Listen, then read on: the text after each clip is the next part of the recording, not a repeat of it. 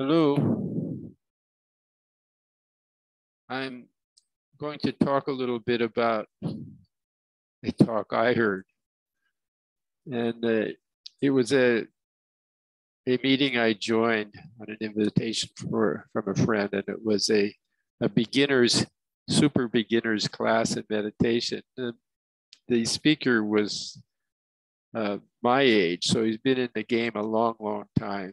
He's far, but he gave a great talk, and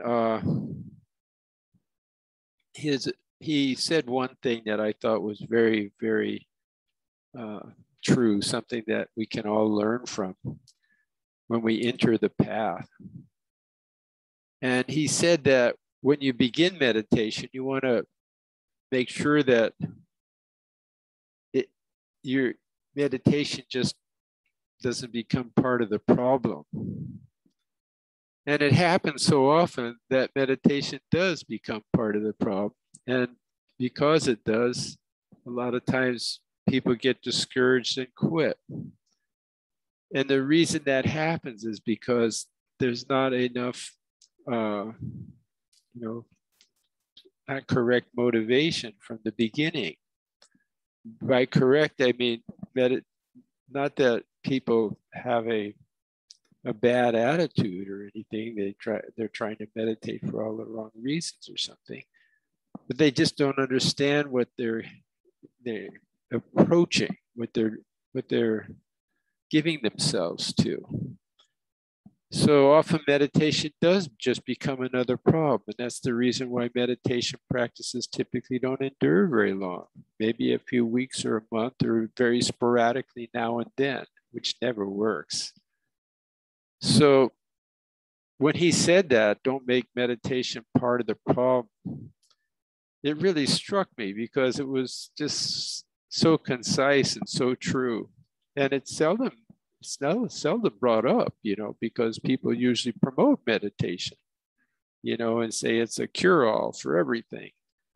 And his caution was really a good one. And so I'm going to talk a little bit about just that, what he said. So why does meditation become part of the problem? Well, the short answer is because it's embedded in our consciousness that whatever we do, it yields something. We get some reward from it. Like we go to school and we, go from grade to grade, get, eventually graduate, it goes somewhere. And even within the classes, we might get acknowledged with special certificates and this and that for our achievements. Same with sports. And even simple things like going to shop for groceries. We bring something home. We have something in return for our actions. And so we live in a what's in it for me world, basically.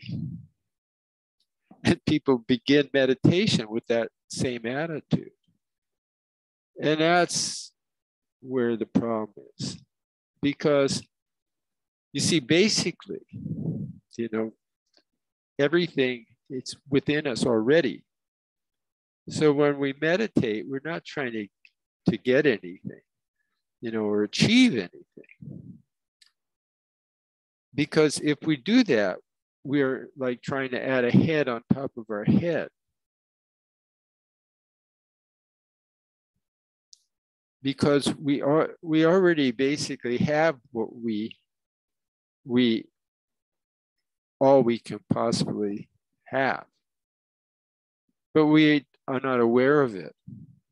So meditation's a little bit different than other things, because other things, we don't have food on the table, we go buy it, we put food on the table. Meditation's different because it's there already and we're not seeing it. It's sort of like those, when my kids were young, I used to love those magical coloring books. They weren't really coloring books. They were books with all of these dots on it. Thousands and thousands of tiny dots. And if you look at the dots with just the right attitude, right frame of mind and really quiet, got out of the way, that, you know, a duck would emerge, or a donkey, or a lighthouse, or a mountain. But otherwise, it just looked like a bunch of dots. And I don't remember what those great books were called. We had so much fun with them when my kids were small. There's advanced versions and less advanced versions, you know, like puzzles.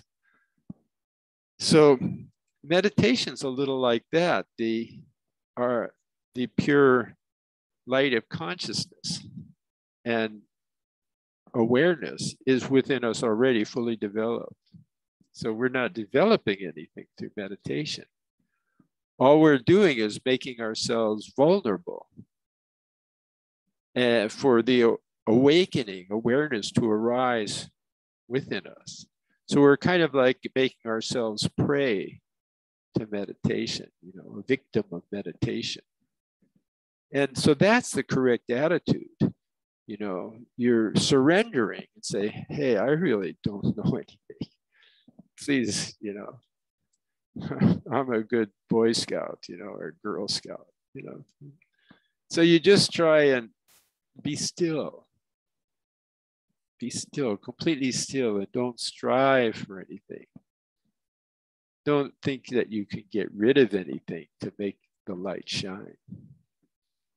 It's not like that. Just be yourself in yourself, totally content with yourself, and just, you know, you can use a mantra or, you know, mindfulness of breath, visualization of a mandala, tantric deities, whatever you want to use as a support, because that's all they are. These are just supporting things. You know, they're just helping you. They're little helpers, like a baby has a teether or a pacifier. So we use these mantras sort of like a pacifier to calm ourselves down and get out of our own way. So that's what it's all about. So not making meditation part of the problem is about, you know, not jumping into it right away, you know, not just looking for something to do in addition to what, make it another thing where you have a name for it and a time for it, like you do for school and other things. You have a name for it, you have a time for it, but it's a little different than that. The other things you have a name and a time for, you know, you're going there, you're sacrificing this and you're getting that. But with meditation, yes, you have a time, you have the name meditation, but you don't do it, you know, you just allow it. So meditation is really the art of allowing awareness to arise. So I love this talk that I heard by, his name is Stephen, gave it a couple of weeks ago. And it was wonderful. And his one line really caught me, you know, not to make meditation part of the problem. And so that's all I have to say. I wanted to share this wonderful experience that I had with you.